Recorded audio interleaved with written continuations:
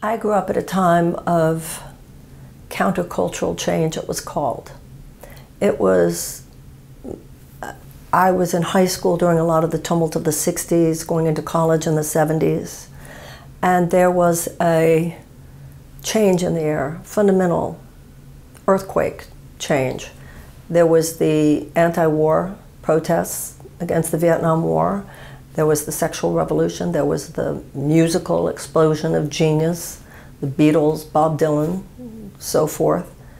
There was just change in the air. There was a sense that there was an old order that needed to be overthrown and a new generation was coming forth. It was happening. But then people who were central to that revolutionary fervor were shot and killed in front of our eyes.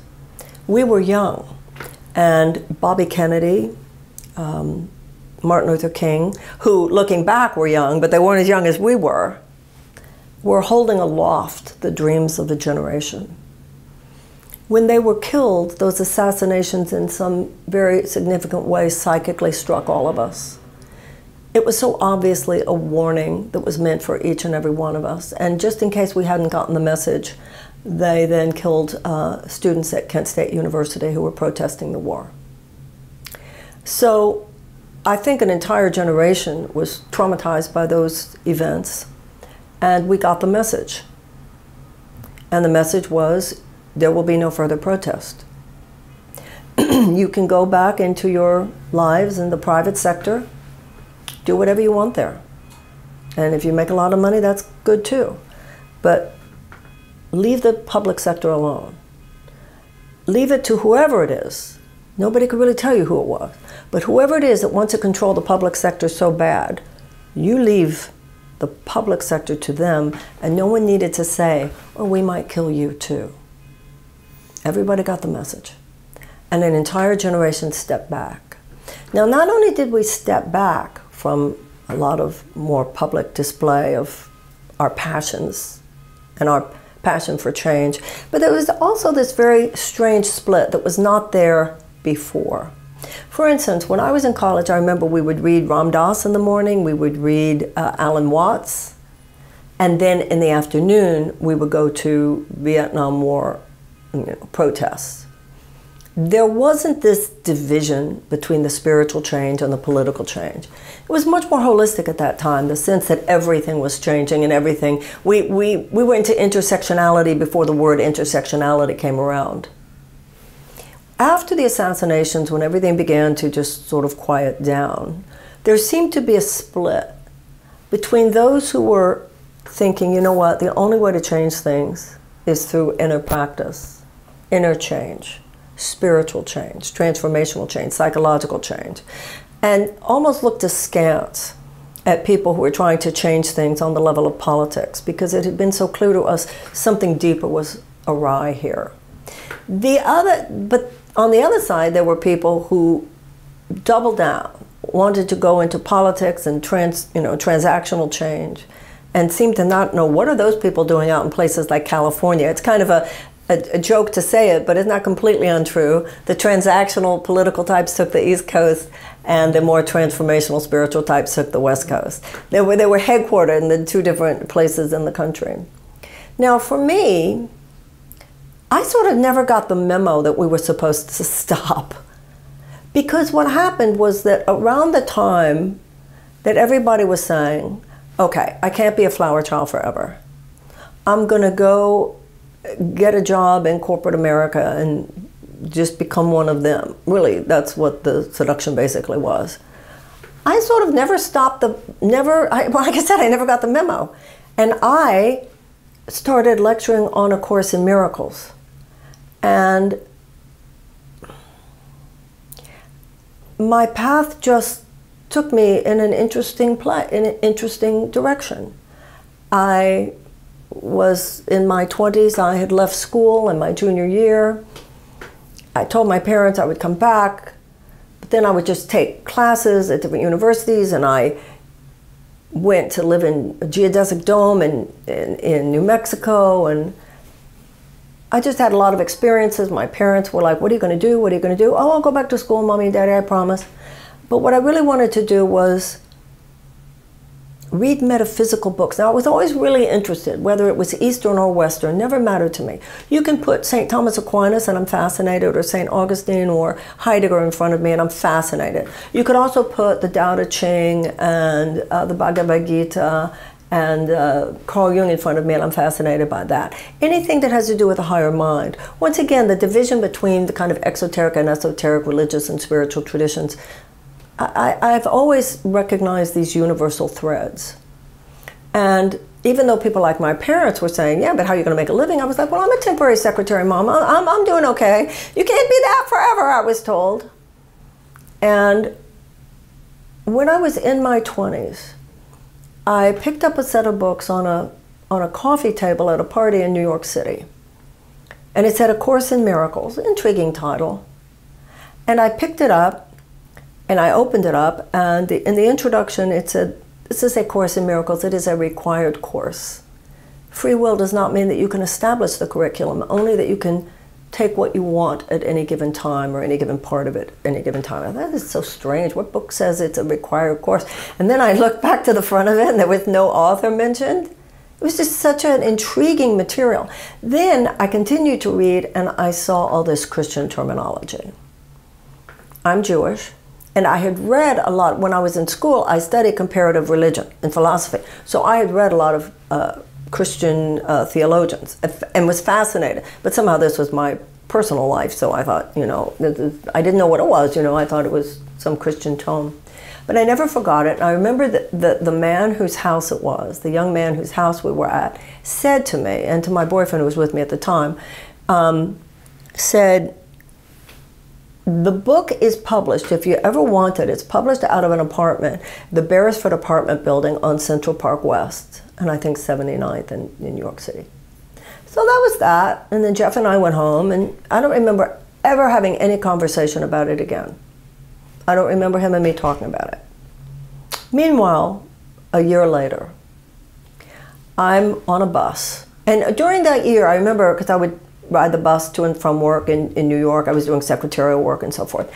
And I was riding on the bus, and sometimes I would see somebody reading the Course in Miracles. I went, wow. And one time I saw an ex-boyfriend of an old roommate of mine, and she hadn't gotten along with him, and I thought it was so interesting. I didn't say anything to him. He didn't see me, but I noticed it. So about a year after that party, I was on the bus on Central Park West in New York, and I was going to a doctor. And during those years, when I lived in New York City, every year I got bronchitis. And I was so tired of the bronchitis, and for whatever reason, going to the doctor again, riding on Central Park West, passing that apartment, because I'd never forgotten that they said, well, they're published out of the Beresford apartment building. I said to myself, I'm gonna get that book. I don't know why, I just thought to myself, I'm gonna get that book now. I went to the doctor, went back to my apartment, my boyfriend opened the door, I looked at the dining room table, and there was the Course in Miracles. I looked up at him like, I was shocked. And he said to me, I thought it was time. And then the next day, so I was all excited, and I told him I was thinking about it today. He said, I thought it was time. The next day I thought, this is so incredible, and it was in 3 books. There's a text, and then there's a workbook, and there's something called the Manual for Teachers. So he said it would be really cool if each of us had a copy. So he had bought them at a bookstore on West 72nd Street in New York City. We walked over to the bookstore, and we walked to the shelf where he had gotten them. And they weren't there. So we said, okay, we'll ask at the cash register if they have another copy. And we went up to the cash register. At that time, I think it was still little like index cards or something, I don't know, old-fashioned cash registers. And he asked, and they said, well, let's look it up. And then they said, I'm sorry, we've never had that book here. So we, like, I think at this point, millions of people probably, have interesting stories about how we found A Course in Miracles. Some people have said things to me like, my mother was on the operating table, we were waiting in the waiting room, somebody had it. These interesting ways that the book finds its way. You know, no path has a monopoly on truth. I believe there's one truth spoken in many different ways. And the Course doesn't claim any monopoly on truth. It's one statement of universal spiritual themes. But if it's for you, you know it. And when I started reading it, even though I saw the Christian terms, it becomes clear very quickly. These terms are being used in very non-religious, psychotherapeutically oriented terms. And the Course in Miracles says it calls to all religions and no religions. I've known people, you know, your religious identity is a separate issue. In fact, for myself as a Jew, I never felt that it was calling me away from my religion. As a matter of fact, it has made me feel a deeper understanding of the mystical core of all the great religious systems, including Judaism, you know, because the Course says it's based on universal spiritual themes. So that became my passion. But there wasn't a career doing anything with that in those days. I remember the first day that I had gone over to that apartment on Central Park West, and I was just so enamored, and I was saying, I'd love to volunteer if I could do anything. And Judith Scotch, who was the publisher of the book, was leaving. I remember looking at her as she got into the elevator, and she was leaving to go to Houston, which is my hometown, born and raised, and she was going to talk about the Course in Miracles. And I remember thinking, wow, what a thing to be able to do with your life, that you just go around and talking about the Course in Miracles. And then when I ended up living in Houston, and I would give these Course in Miracles lectures at my bookstore. Now remember, or these little study groups, remember there was no career niche like there is now of people who are non-denominational, spiritual coaches or anything like that. Nothing like that even existed, so there was nothing for me to be ambitious for. And then when I moved to Los Angeles, I was working at a place called the Philosophical Research Society. And there was a woman named Pat Irvin, and she was tough, man. And she didn't like me. I could tell that she didn't like me, but she was real into like what she felt the angels told her, and she said, well, the angels told me, or whatever her phraseology was, that you should give lectures here if you want. I don't remember what it was, but something about Pat Irvin. And they had people giving lectures on metaphysical things, topics, and the place was founded by a man named Manly Hall. So I started giving these Saturday morning talks on A Course in Miracles. There would be like 10, 15 people there. But I was just so happy. And I was a temporary secretary during the week, and I just lived for these lectures. And I combed the book with, you know, fine-tooth combed, and I so prepared, and I remember what I wore in my first lecture. I couldn't tell you what I wore at any lecture my entire career, but I could tell you what I wore that first lecture. And then she called me that afternoon and said, it's like it was yesterday, she called me that afternoon and said, would you like to do it every week? And I was just over the moon. The last thing I was thinking of was that you could make a living doing this, because there wasn't a career doing this. Maybe you would ask if people gave, I think we asked for a suggested donation of $3. And I started giving these lectures. Now, I moved to Los Angeles in 1983. Before I moved from Houston to Los Angeles, I do remember having a phone call with a friend who said of a family member or either a family member or a close friend, something terrible, and he's dying. And I said, what do you mean he's dying? He's like, young. He said, yeah, but there's this disease. There's this disease, and they don't know what it is. And I'm saying, well, doesn't he just need penicillin or something? No, it's this disease. And she was describing AIDS. It was the first time I had heard of it. But it was just the very, very beginning. So I had already heard that there was this disease out there, and it was killing people, and they didn't have a cure for it. Well, I started lecturing in October of 1983. And within a few months, AIDS burst onto the scene. Because remember, I was living in Los Angeles. People have asked me if it was similar to COVID. COVID was very easy to get, but the chances were that you would survive. AIDS was very hard to get, but the chances were that you would not survive. And I was just giving these lectures about a God who loves you no matter what, and how when we love each other enough, miracles happen. And so gay men started coming more to my lectures. It's like I didn't even, and more people started coming. Because Western medicine, it's not like they weren't trying, because they were trying. to come up with some treatment for this disease. And the religious institutions were like, had to get over their own homophobia or whatever it was. They were eerily silent. And so Gay Men in LA, in a very real way, gave me my career. And then we did things with that as the years went by.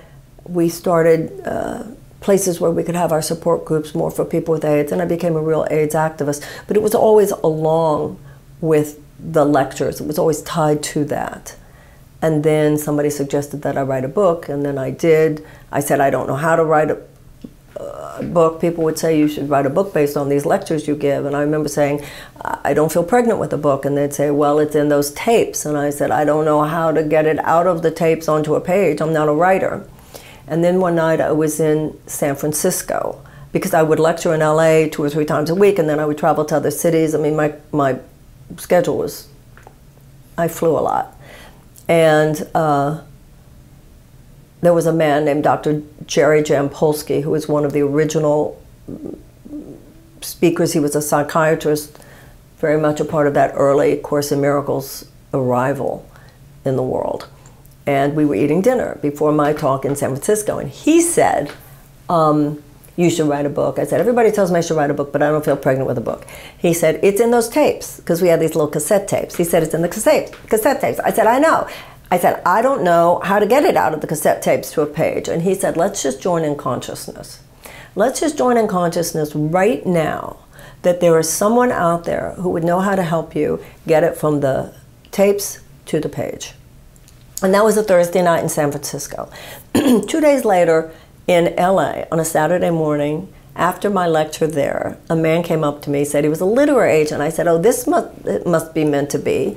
I told him, and he said he would call me. Now, this was the days before phone message machines. I don't know if he ever called me. I feel sorry for the guy, because he might have realized one day he sort of missed out. Or maybe he tried calling me, I don't know. But 5 days after that, I was giving so this is now a week to the day after the Thursday night in San Francisco, I gave a talk in New York City.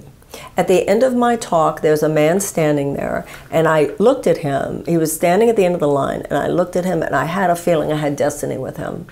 And he introduced himself as Al Lohman. He said, I'm a literary agent. Have you thought about writing a book based on your talks? I said, everybody tells me to, but I don't feel pregnant with a book. He said, it's in those little cassette tapes. I said, I don't know how to get it from the cassette tapes to the page. And he said, I can help you. And he was my agent, and he indeed put me together with a woman who helped me write a proposal. And then when I look back on it now, what happened was, in ways that surprised me at the time, and I think probably surprised him, there was a bit of an auction for the book, because the man who was head of Harper's San Francisco at the time was a very well-known editor. When I think back on it, perhaps he himself was gay, because he then called New York and said, this is the phenomenon. All the gay guys in LA are coming to our lectures. All the gay guys in New York are coming to our lecture, because there was this, like I said, they gave me my career. It became a kind of hub of hope and even social life. We all gather on Tuesday night type of thing. And then the support groups. It was serious. It was fun. It was loving. It was a very profound thing going on. So the book took a long time to write, because I was not a writer. My agent at the time said, not just a return to love, he called it a course in writing. Then when it came out, and it was late, but it came out, and Oprah Winfrey Show, now she did not yet have her book club, but they were doing a show about a movie, I think it was called Crash, and there was something about miracles in it. And then they said, well, we need to get something as a hook for it. And she told me later that one of her producers said, well, a book came for you to read, for us to look at for a show. It's called A Return to Love, Reflections on the Principles of A Course in Miracles. And then Oprah said, I'll take it home and I'll read it this weekend. And she loved it, and she had me on, and she said it was the best book she'd ever read, and she gave 1,000 copies to her audience. So in a very real way, she gave me, the gay community had given me this, like a life to live with the work that we were all doing together. And then when Oprah announced the book that way. It became an instant bestseller and remained #1 on the New York Times bestseller list for 35 weeks. And she really opened up the space of possibility for me as an author. And then I just continued with my work and continued to write books and continued to give lectures and continued to give classes and started nonprofit organizations to help AIDS patients, Project Angel Food, which was an organization we started to give meals on wheels, as it were, to homebound people with AIDS at the time, has now served 16 million meals. So these things have continued. I co-founded an organization called the Peace Alliance. And I was always an activist. I mean, I'd grown up in a home where political passions and beliefs were very important. My father was an immigration lawyer. But I definitely felt, no, my particular service and contribution in Dharma, or whatever you want to call it, has to do with teaching and coaching and the world of, transformational internal change, spiritual change.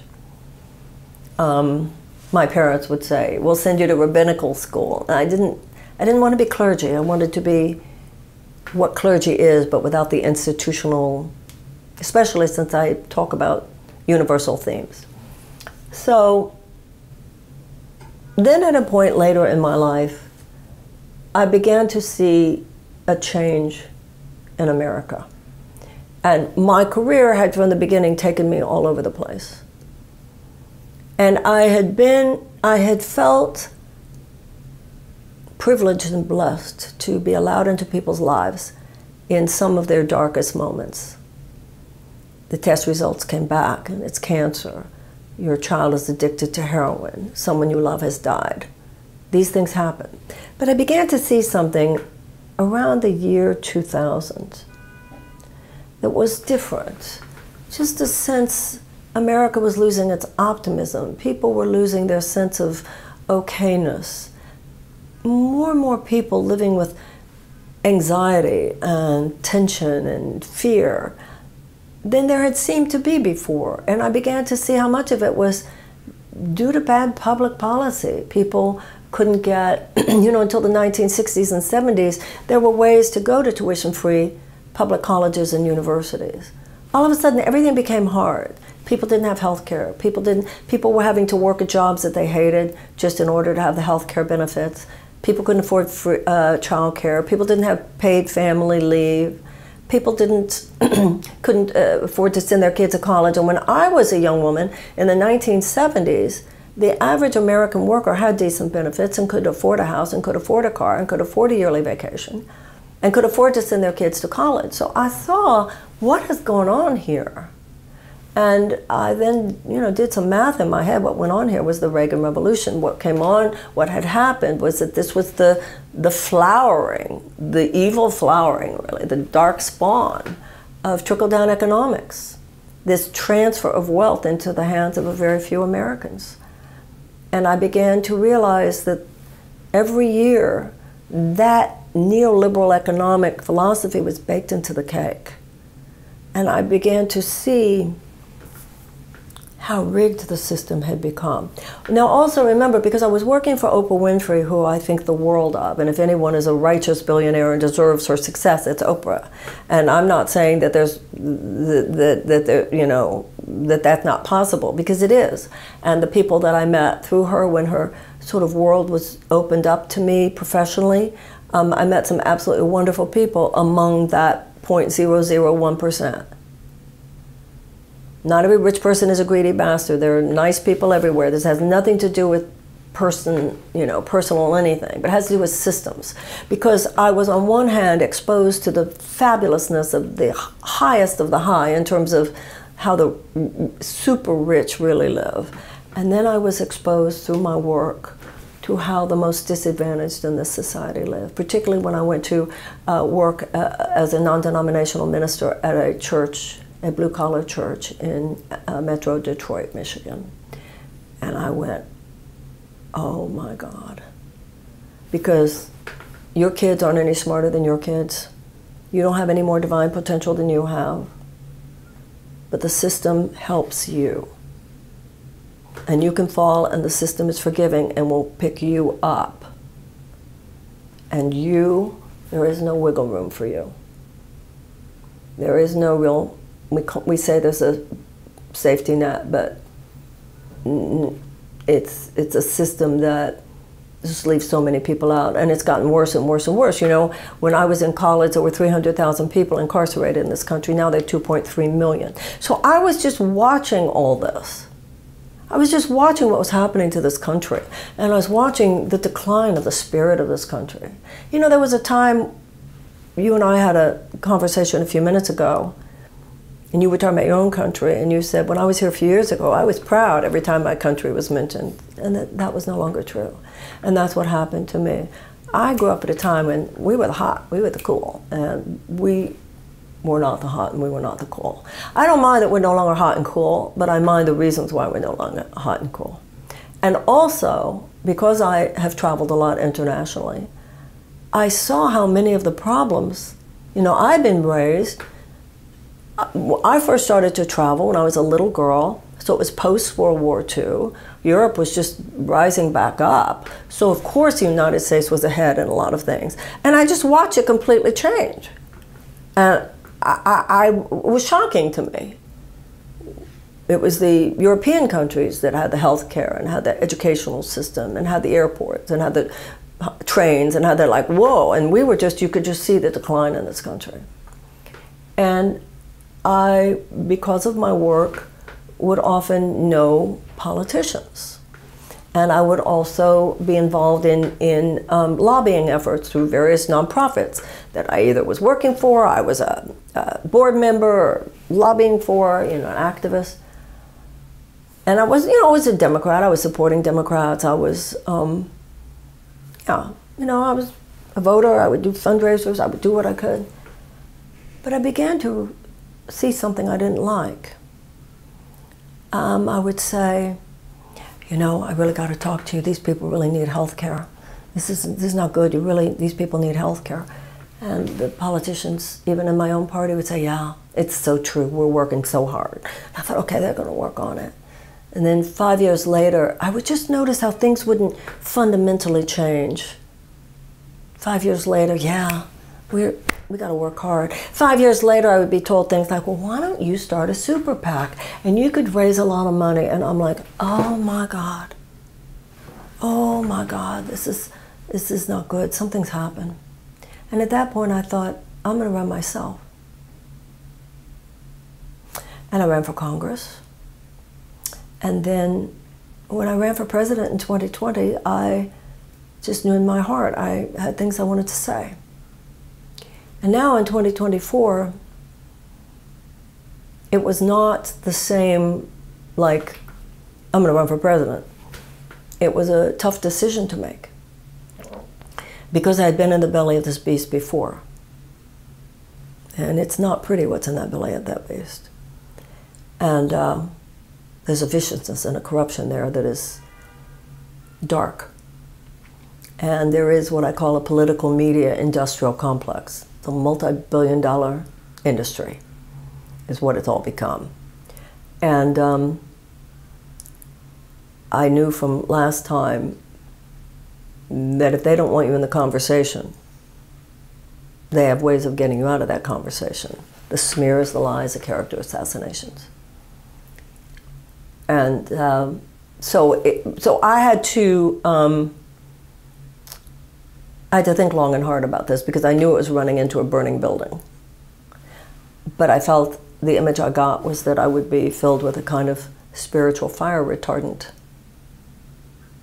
Now, someone told me, a young woman told me something that really has stayed with me. She said, you know, the most successful tightrope walkers are people who do not have a net. And I really relate to that. You just have to get on that tightrope and walk. And it's, you know, it's an emotional roller coaster. It's, you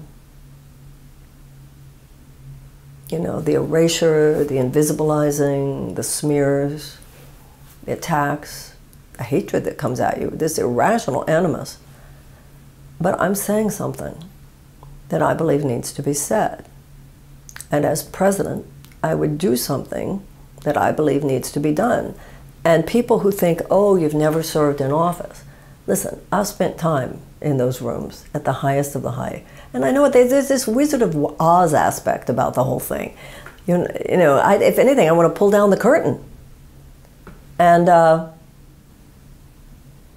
more I read about great presidents, the more I thought, no, my ideas are more in line with the trajectory of the great historical movements in the United States. That system, and most of the people in it, not all of it, there's some wonderful people who are candidates and who are legislators all over the country. But it's almost like they're locked within a system that itself is stuck, and which itself has gone awry, which itself is out of alignment with the highest aspirations of the Declaration of Independence and the real ideals of the United States. Why? Because they're all under the thrall of these multi-billion-dollar corporate interests. And those are their donors. And so the people are not the problem. The American people, we're no better or worse than people anywhere else. And you could see, whether it has to do with universal health care, free college, on issue after issue, even gun safety, the vast majority of Americans want moderate things. They want, even gun owners want common sense gun safety laws. Republicans and Democrats want tuition-free college. Republicans and Democrats want universal health care. But the system is institutionally resistant to providing those things, because those things do not provide the corporate profits for the corporate donors that keep all those people in their jobs. And it's sick, and it's corrupt, and it's wrong, and it has taken us 6 inches from the cliff. And I'm not the kind of woman who is going to be quiet about that. And no, I'm not making any money doing this. I'm losing a lot, actually, because I have a career where, as long as you don't mention politics, I can do quite well and make a nice living, and people like you. So, no, this is not a grift. It is me living my heart's calling to the best of my ability. Why do you think they aren't interested in politics when it actually affects them very much?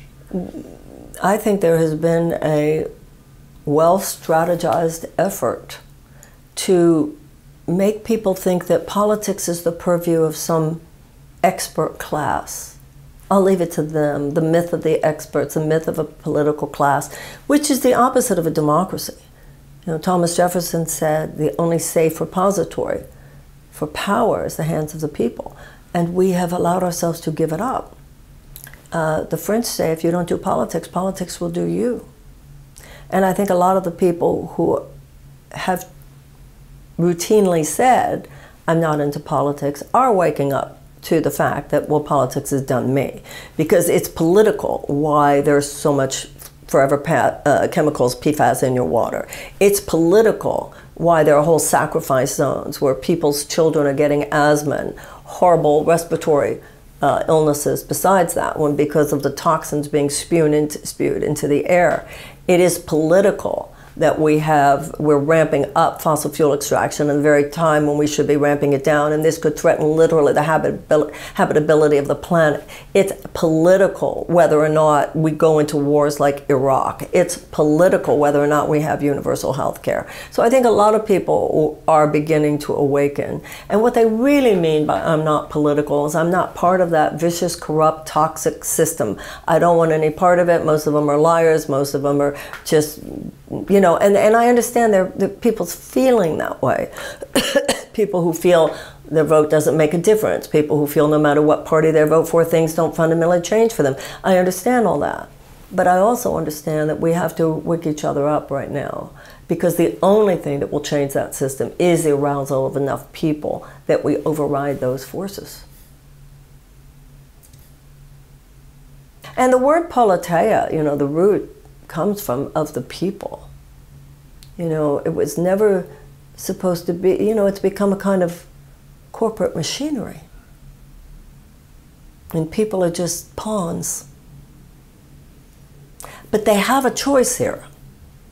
And it's so sad how many of them think, yeah, but what can you do? And I'm standing right here. Hello. It's quite frustrating.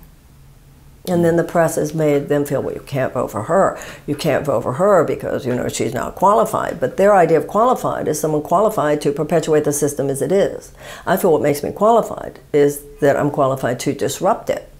That's the qualification needed today. And then if that doesn't work, they paint whatever mischaracterization of you to make people think, oh, you couldn't listen to her. She's not a nice person, or she's crazy, she's crystals, or she's abusive, or...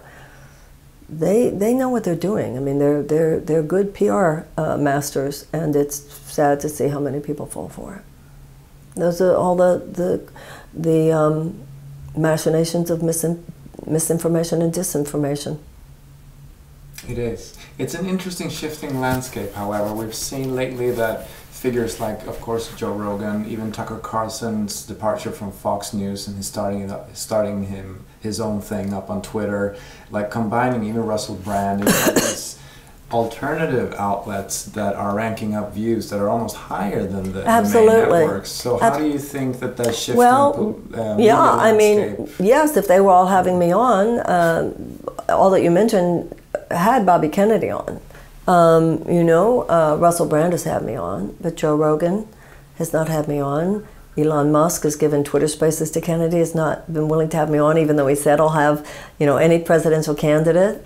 So a lot of those independent outlets have chosen to erase me as much as some of the mainstreams have. I haven't quite figured it out. It's some irrational animus, it's misogyny. You know, and I'm not saying that I don't have my own. In the Course in Miracles it says, you pay a very high price for not taking 100% responsibility for your own experience. And the price you pay is that you can't change it. So I'm seeking to do whatever inner work. Well, did you ever raise your voice? Yeah, I did, and I shouldn't have done that, and I'm so sorry that that person felt disrespected, and I want to speak in a kinder way. But the stuff that's reported is just so over the top, it's ridiculous.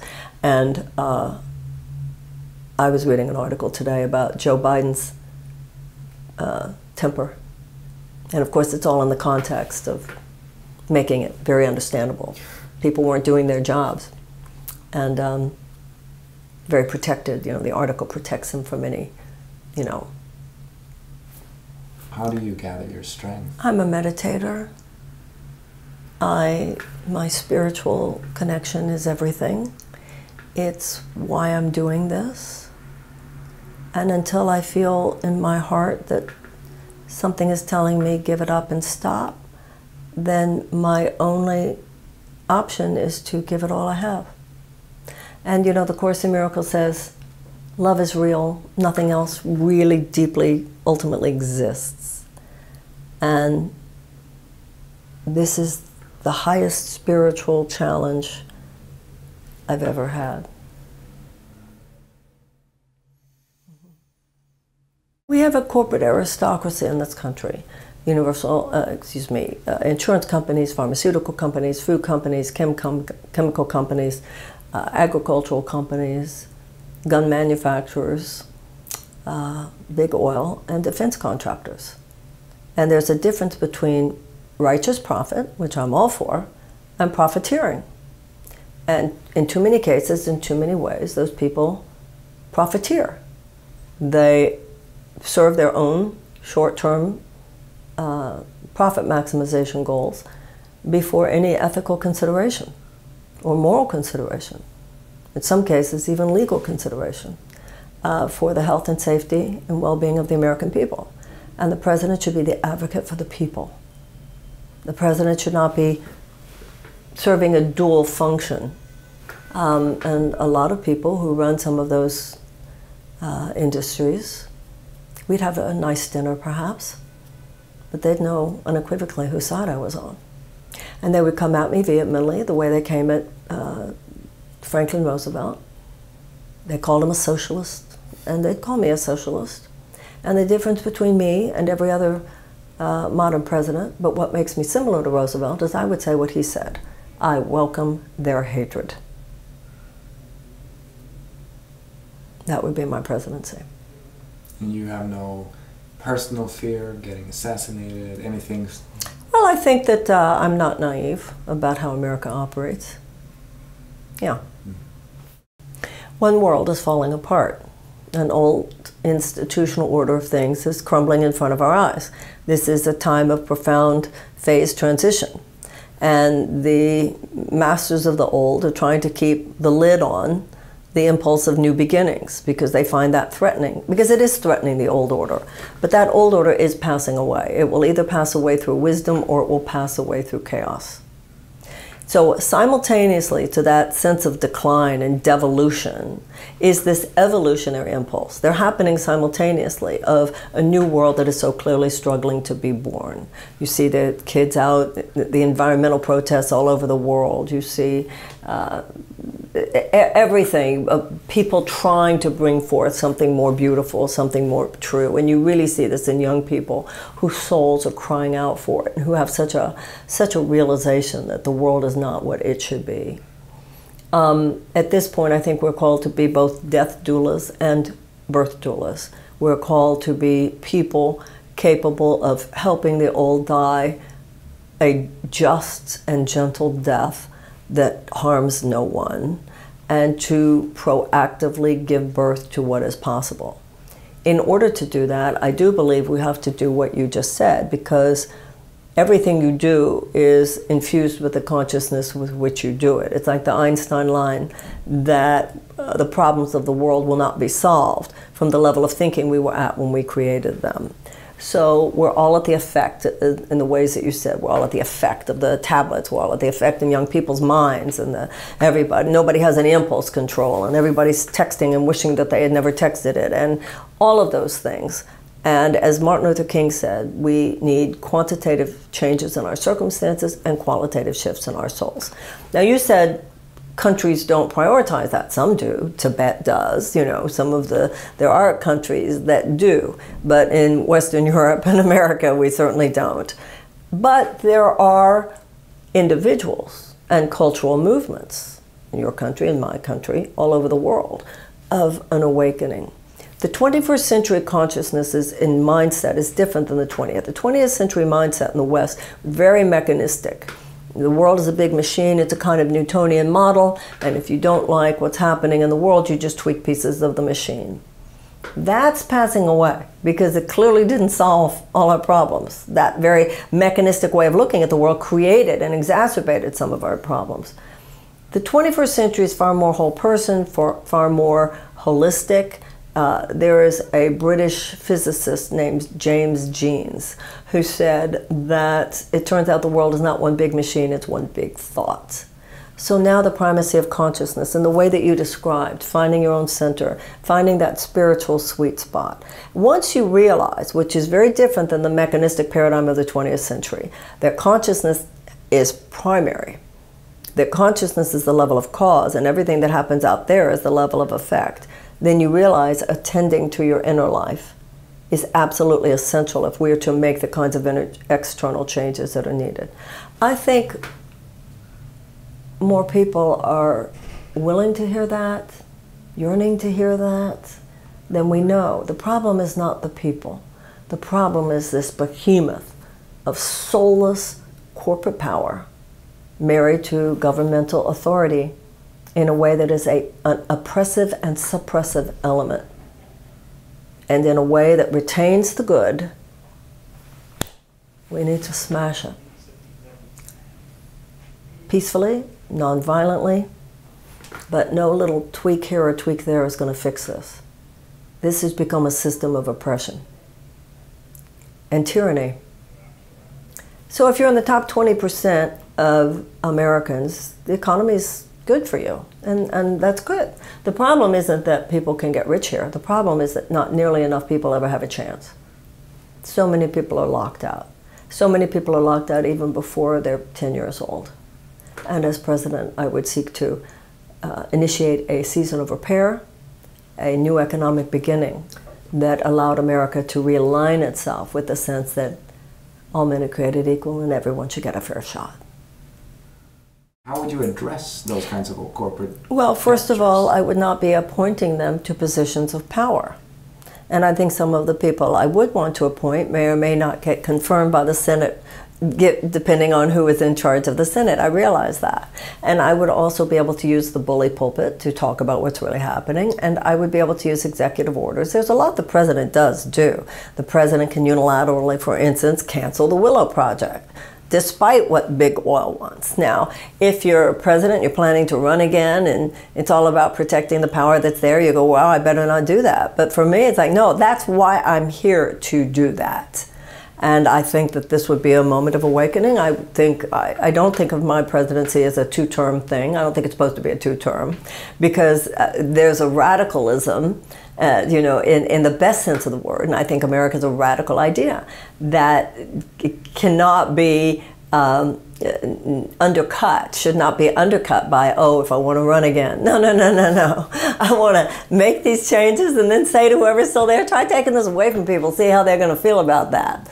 And then you turn it over to someone younger, and I will have helped give a kind of chiropractic alignment. I was saying to someone the other day, I want to help America, the government, get its heart back, and in a way people get their spine back. Well, there are so many people who know what to do to repair this country, who know what to do about agriculture, who know what to do about energy, who know what to do about repairing people's lives, who know what to do about health. But the people with solutions don't have the power. And the people with power don't really all the time want to hear the people with solutions, because they don't necessarily create corporate profits for their donors. It is that crazy. And my job, as I see it, would be to connect power to the problem solvers. Well spoken. Yeah, definitely. Definitely. But you also have some interesting initiatives yourself with the Department of Children and Youth. Mm-hmm. I don't think I've heard that before. There are many ways in which the children of the United States are in crisis. Once again, not the children of the most financially advantaged people. They're doing fine. But millions and millions of American children live lives in crisis and are in situations where by the time they're 10 years old, their chances of incarceration are higher than their chances of high school graduation. So I want to see a massive transfer of focus and resources into the lives of children at a very young age. We have children who are traumatized by the time they go to preschool. I've had elementary school principals in this country tell me that they had elementary school students on suicide watch. So that's why I want a Department of Children and Youth. Our agencies, as they now exist, are completely overwhelmed. They can't take on, they're just part of another agency, Health and Family Services. So that I want, and I also want a Department of Peace, so that we get about the work of proactively waging peace in our time.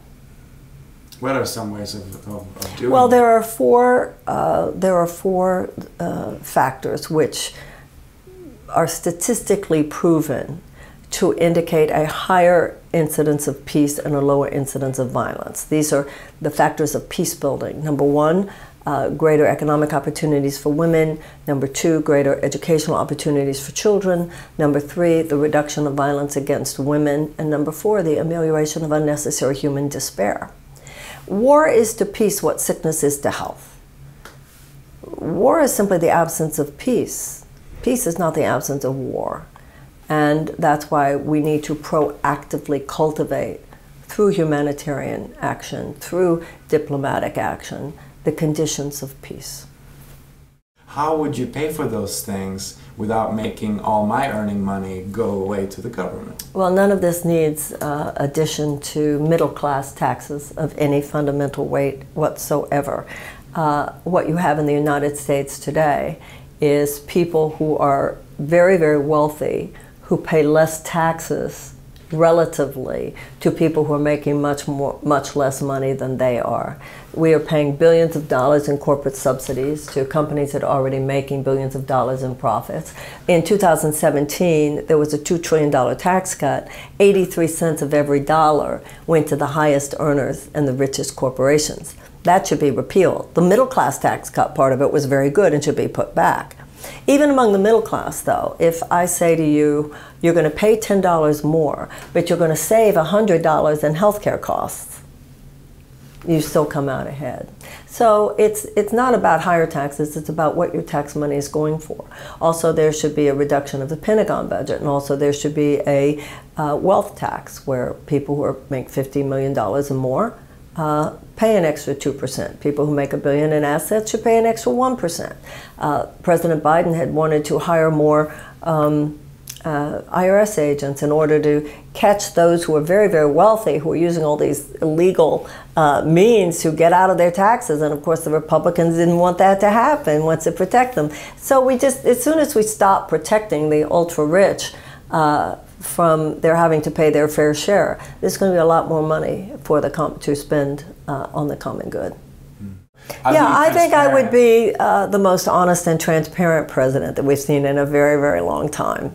Yeah, I think people would be amazed what I come out and say. But I think that that's true even of the campaign. I'm not saying anything everybody doesn't know.